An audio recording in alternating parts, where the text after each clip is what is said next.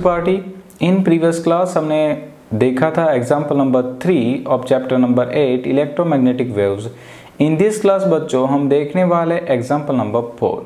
तो चलिए जल्दी से स्टार्ट करते हैं एग्जाम्पल नंबर 4 को। क्वेश्चंस कह रहे हैं बच्चों, light with an energy flux of 80 volt पर सेंटीमीटर स्क्वायर। अब देखिए बच्चों, यहाँ पे जो एनर्जी फ्लक्स दिया गया है उसे हम इंटेंसिटी भी कह सकते हैं। तो हम यहाँ पे नोट कर सकते हैं कि intensity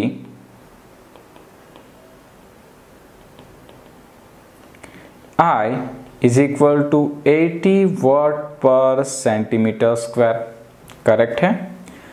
falls on a non reflecting surface at a normal incident if the surface has an area of 20 centimetre square, मतलब एरिया यहाँ पे भी HO दिया है 20 सेंटीमीटर स्क्वायर, तो हम यहाँ पे कन्वर्ट कर सकते हैं इसको 20 इंटू 10 की पावर -4 मीटर स्क्वायर। करेक्ट है।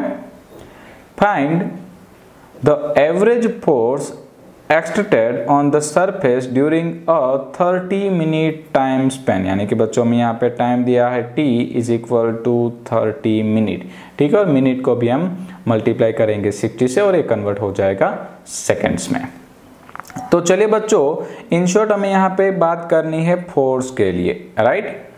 चलिए अब फोर्स के लिए बात करेंगे। ध्यान देना, काफ़ी मस्त और स्ट्रेट फॉरवर्ड क्वेश्चन जाने वाला है। अब बेसिकली फोर्स का बच्चों फॉर्मूला होता है F is equal to P/T। ठीक है ना, आपको याद होगा Newton second law, rate of change of momentum is equal to force, तो F is equal to P/T। But in electromagnetic waves बच्चे लोग, अगर मैं P यानी कि मोमेंटम की बात करता हूँ तो यहाँ पे मोमेंटम का फॉर्मूला होता है एनर्जी बाय वेलोसिटी। ठीक है, यहाँ पे फॉर्मूला होता है P is equal to U/C, U यानी कि एनर्जी और C यानी कि टाइम। ठीक है, तो नोट करिए, यहाँ पे फॉर्मूला हो गया P is equal to U/C। Correct, तो मैंने रख दिया U/CT।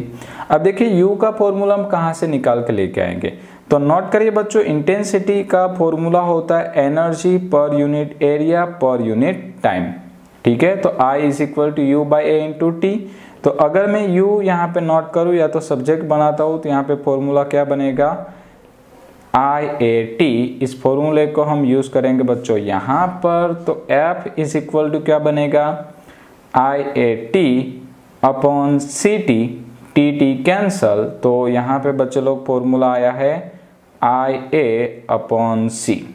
राइट है। अब देखिए यहाँ पे I की वैल्यू हमें दी गई थी 18, A की वैल्यू हमें दी गई थी 20 इंटू 10 की पावर -4 और C यानी वेलोसिटी का फॉर्मूला बच्चों में पता है 3 इंटू 10 की पावर 8। राइट है।